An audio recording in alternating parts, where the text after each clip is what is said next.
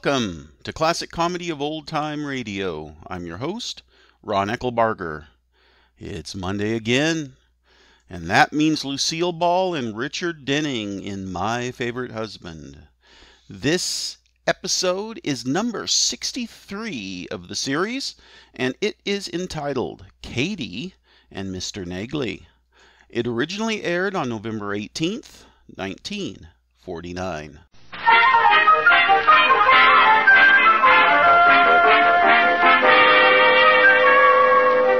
As we look in on the Coopers, it's morning, and Liz and George are at the breakfast table. George tastes his scrambled eggs, then he turns to Liz and he says, What's the matter, George? Where's Katy, Liz? Did she quit? No, she's in the kitchen. Why? The eggs are underdone, the toast is burned, and the coffee is like mud. I thought maybe you cooked breakfast. Well, thanks a lot. I'll tell Katy to fix you something else. No, I'll eat this. It brings back memories. Of what? Of what, the army? No, when we were first married. A lot you know. You were so lovey-dovey at breakfast in those days. You wouldn't have known if I was feeding you sawdust. So that's what it was. One more crack like that, and I'll fire Katy, and I'll cook for you all the time. I take it back. Oh, please, you wouldn't do that, would you? All right, you made your point. Hey, what's the matter with Katy anyway? This food is awful. Oh, poor Katy, it isn't her fault. Her romance with Mr. Negley, the mailman, isn't going so well. Well, just because her love life is upset, there's no reason why my stomach has to follow suit. Oh, now, George, don't start anything. I'll get you some more toast. Katy, some more toast, please. Coming. Here you are. Who gets it? I do. Thank you, Katy. Yeah. Liz, this is toast? Sure it is. Plain bread doesn't smoke like that. Well, what am I supposed to do with it? Well, here, take this paper napkin and make charcoal sketches. Now, look, temperament is all right, but when it starts to interfere... Oh, now, George, Katy has a problem. She and Mr. Negley have been dating for 3 years, and she feels they're not getting any place. Well, at their age, I doubt if it's worth the trip.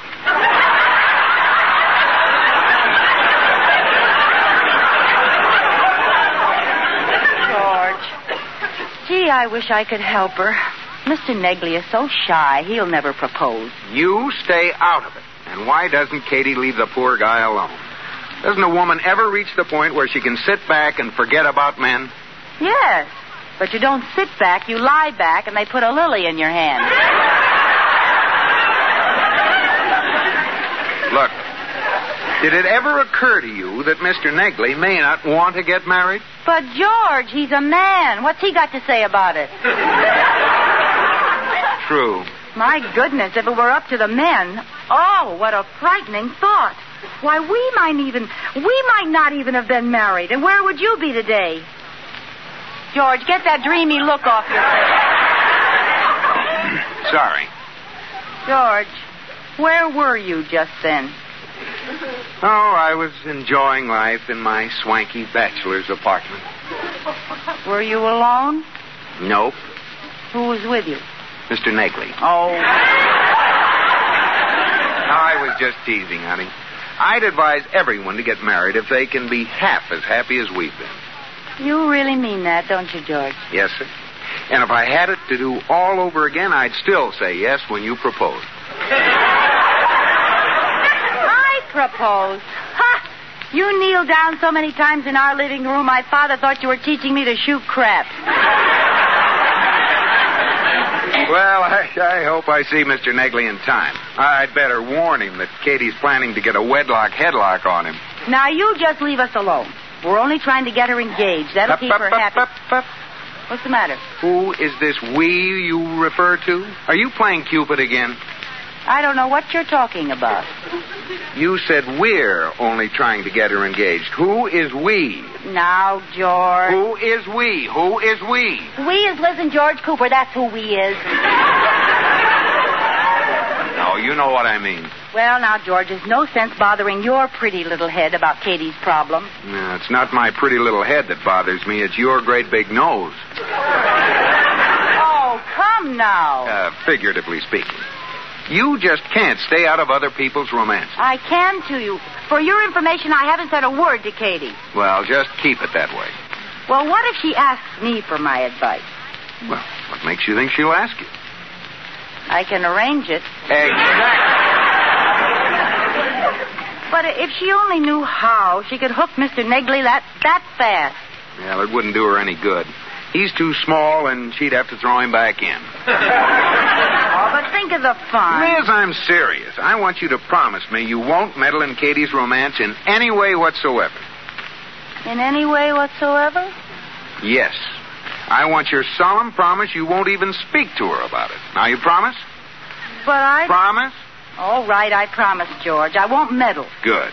I won't even talk to Katy about it. I'll keep my mouth shut until I'm ready to explode. And even past that. Okay. But when you come home tonight, don't be surprised if you find me splattered all over the walls.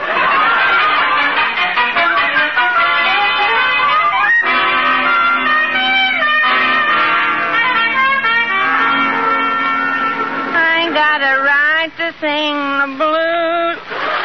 I got a right to moan and cry.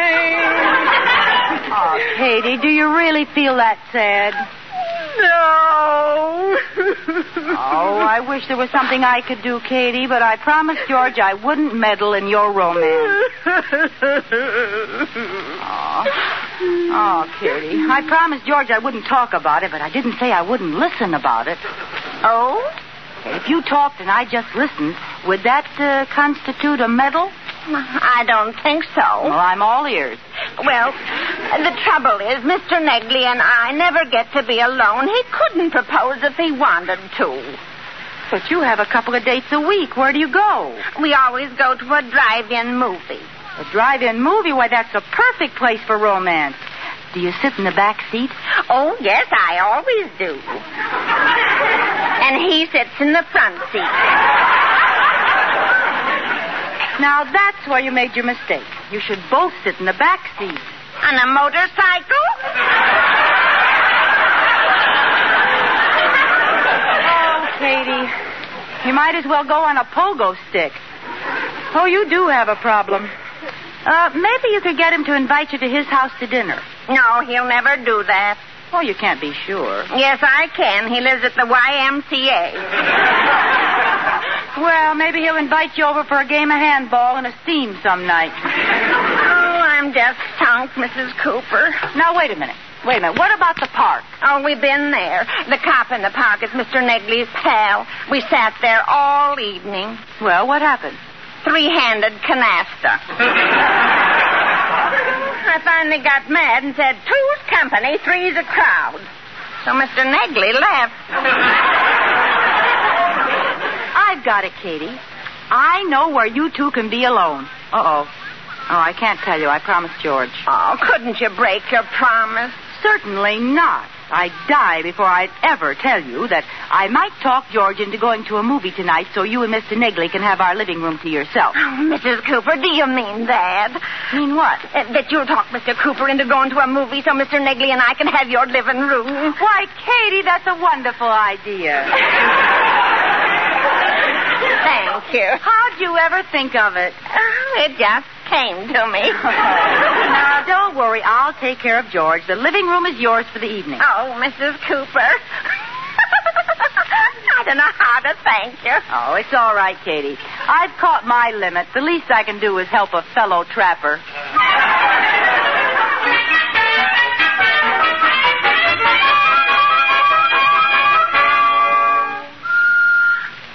Mrs. Cooper, Mr. Negley's coming up the walk. Oh, calm down, Katy. What are you so excited about? Everything's all set for you. Oh, I'm too nervous to ask him.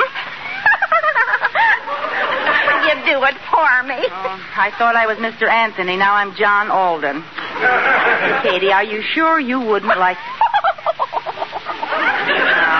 I guess you wouldn't. Okay, I'll ask him. Oh, thanks. Hello, Mr. Negley. Oh, good morning, Mrs. Cooper. How are you today? Oh, I'm terribly fatigued. Do you mind if I droop on your stoop? No, not at all. I'll just rest a minute before I go plunging on with my bag of postal goodies.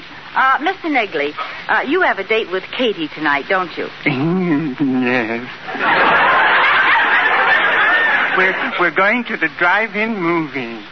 Well, instead of going there, how would you like to stay right here all evening? Oh, that sounds like fun. I thought you'd feel that way. But what will I tell Katy?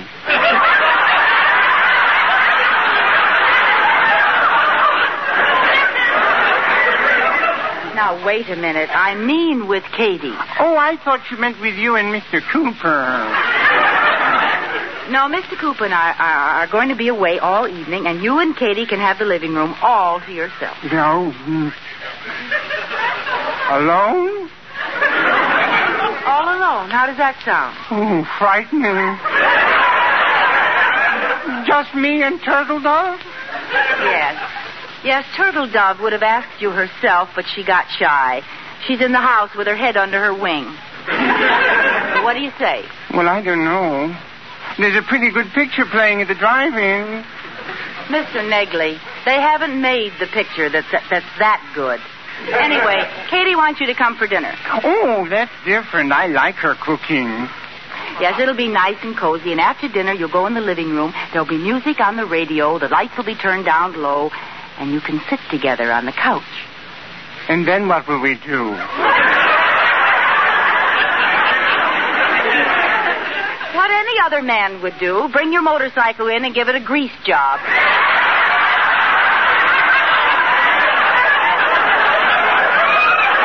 that's a good idea. My motorcycle hasn't been greased in weeks. Mr. Negley, I think something is escaping you. Let me put it this way. When you're out riding on your motorcycle and you go around a curve, does Katy put her arms around your waist? Well, she didn't used to, and something awful happened. What? She fell off. So I told her the next time we went around the curve, she should hold on to me. Did she? Yes. What happened? We both fell off.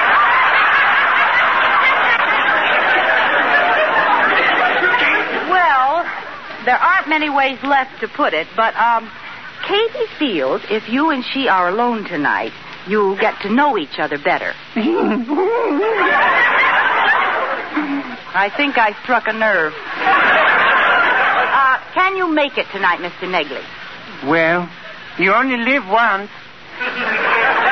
In your case, that's a pretty high estimate. I'll tell Katy to expect you. Yes, I'll rush right home now and start dressing. Wait a minute. Don't you have to deliver the rest of the letters in your sack? No, I don't have time. I'll mail them.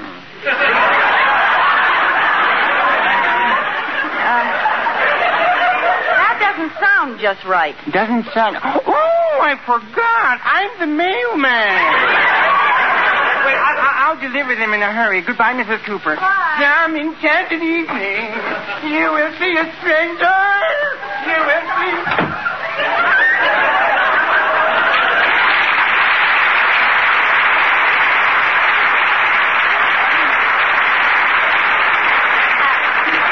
What do you say, Mrs. Cooper? What do you say? Mr. Negley accepted his Turtle Dove's invitation. Did he call me that in front of you? Yes, and I'm curious. What do you call him? My little pigeon. Now, you two don't need a living room. Why don't you just sit side by side on a telephone wire? Oh, I don't know how to thank you, Mrs. Cooper. Well, it's up to you now, Katy. You've got the man and the place and the time. I'll guarantee to keep George out of the house until 11:30. No matter what happens, I won't come home before then. Gosh, do you think I can get him to pop the question? Oh, sure. Stuff him with food, pour on a little oil, and before you know it, your little pigeon will be a dead duck. Katy and Mr. Negley are using the Cooper living room, and Liz is faced with the problem of keeping George out until 11:30 without telling him why. At this moment, we find them in a movie. Ah, ma petite chérie, before we part forever, kiss me. Well, this is where we came in, Liz. Let's go. Oh, but it's only 9:30. We can't go yet. What? I mean, my shoe. That's it. I lost my shoe. What's it? I can't find my shoe. Well, look for it. I can't bend over. I got my new girdle on. You get it for me. Kiss me again. Have you got it, George? No. Well, what are you doing down there? I'm stuck on some gum. Be quiet. Hey, cut it out. Oh, Oh, here it is. I've got it. you have? Yes, here's your shoe. Now, is there any reason why we can't go? Yes, this isn't my shoe. What? Put it back. Kiss me again. Oh, here it is. Why don't you get out of here? All right, we're going. Pardon me. Pardon me. Watch where you're Pardon me. Oh, Pardon me. my leg's asleep. Hey, what about your shoe, Liz? My shoe? Oh, here it is, George, in my purse. Oh, great. Kiss me again.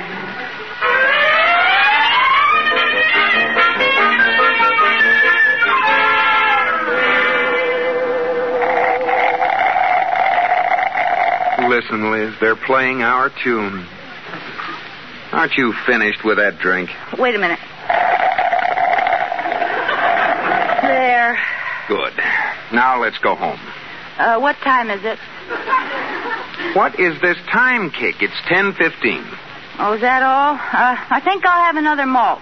But, Liz, you've had 4 already. What's the matter with you? I drink too fast. Waiter, Yes, ma'am. another malt, please. Another one? Yes, ma'am. You've had every one of our flavors. Which would you like to repeat? Oh, it doesn't matter. Say, I think you might like an idiot's jubilee. What's that? Well, it's like a banana split, only you use a pickle. Pickle? Yes, or you might like our eagle's nest. What's that? Well, it has a base of pound cake and macaroon. And on top of that, a scoop of mocha, black walnut, pistachio, peppermint, Oh, no. burnt almond, and tutti frutti. Oh. And then a layer of whipped cream, a layer of chopped nuts, a layer of marshmallows, and a layer of cherries. Well, And then you flood the whole thing with hot fudge. What's the matter, Liz? Don't you want any more?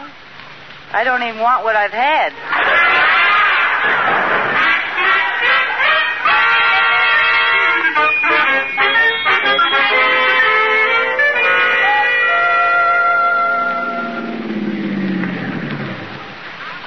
Well, home at last.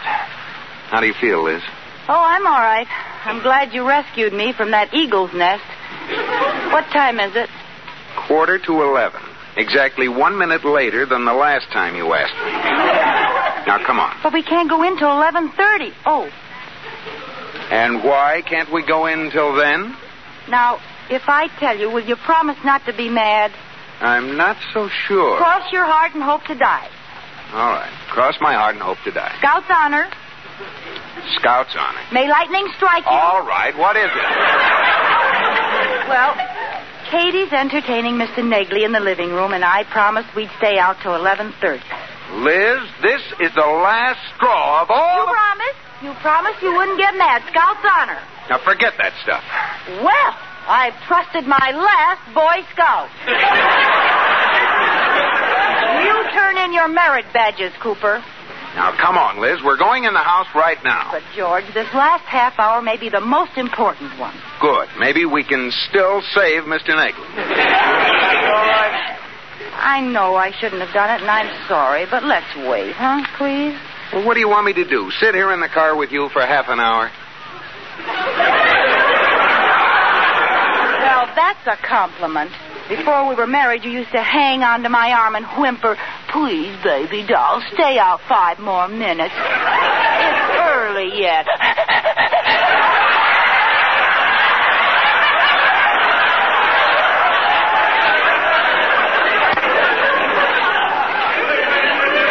Well, Never mind. Come on, let's go in. Dear Diary, today, after 11 glorious years, the honeymoon is over. Now, don't try that. I'm mad at you. It's all right, George. I understand that a man doesn't want to sit out in the car late at night when he reaches your age. What do you mean, my age? Oh, nothing. I just meant that when you get to your time of life, a car is just something to be used for transportation. Oh, yeah? Well, you seem to forget that I was the only guy in school who could shift gears with his knee.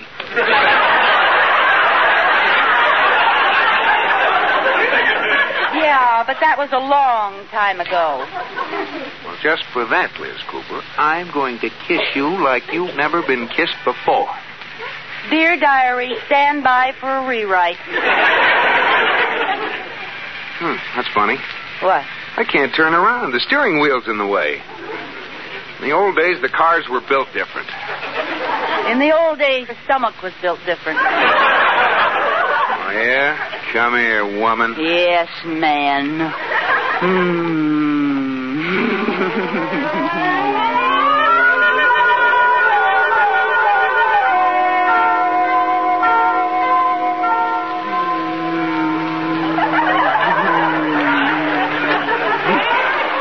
George, what time is it? 12:30.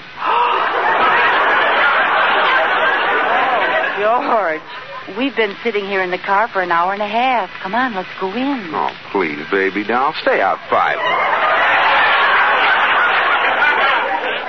It's early. Why, George, now come on. Well, Mr. Negley ought to be gone by now. Well, how can we make sure? It's dark in there. I know, George. Boost me up to the hall window. I'll see if his cap and mailbag are still there. All right. Put your foot in my hand. Okay. Oh, there. Do you see anything? No, not a thing. Doesn't look like a soul is home. Let me down. Now, do you think it's safe to go in? I think so. I don't. Policeman. And what do you two think you're doing? Well, I know it looks funny, officer, but we live here. Sure you do. We do. We're Mr. and Mrs. George Cooper, and we live in this house. Don't you believe us? Oh, absolutely. You're peeking in the window to see if you're home. And that's why you sat out in front for an hour and a half casing the joint. Oh, now, wait a minute. We were out there... well... What my husband is trying to say is we were sitting out in front smooching. I thought you said you were married. We are, and we were smooching. Oh, sure you were. And I was sitting in the patrol car across the street playing footsie with Sergeant McDougal. You come with me. But we're telling you the truth. It doesn't matter. If you were breaking into the house, you're a couple of crooks. If you're married and you were sitting outside necking, you're dangerous mental cases. Now, come along.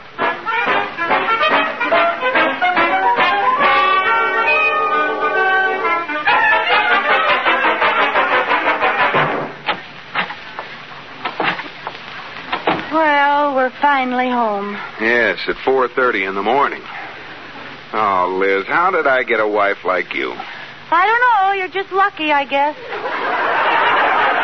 I hope this teaches you to stay out of other people's romances. Well, if Katy got her man, it was worth it, so I just don't care. Mrs. Cooper? Yes? Oh, you're home. I was worried when you stayed out so late. Yeah, we're all right, Katy. Tell me, did Mr. Negley propose? No. He didn't? No. Something came up and he didn't come over tonight. Oh, no!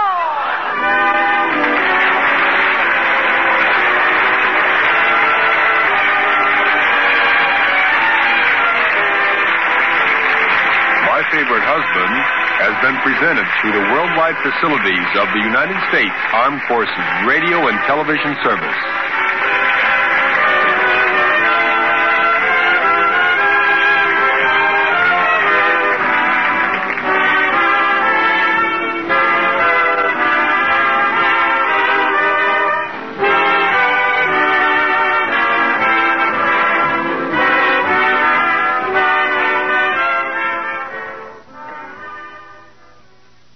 Please send your questions and comments to host@classiccomedyotr.com.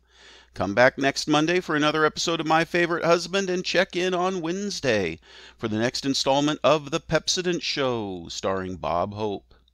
Until Wednesday, in the words of Emo Phillips, a computer once beat me at chess, but it was no match for me at kickboxing.